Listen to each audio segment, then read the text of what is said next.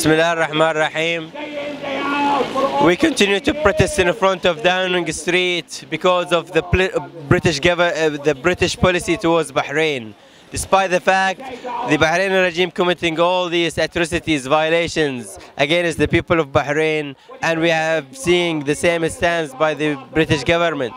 Recently there was a delegation by Labour MPs going to Bahrain where they have demonstrated another wrong stance, fully supporting the dictators and claiming reforms that the people of Bahrain continue to be oppressed, depressed by the same dictatorship regime. In fact, the human rights situation in Bahrain is really deteriorating.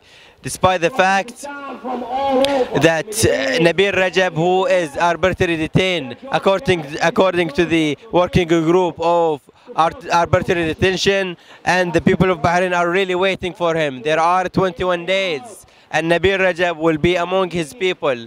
And we hope this is going to happen because despite his high weight and his position as a human rights defender, he served 2 years imprisonment and he has witnessed enough, and it's time for Nabil to be free.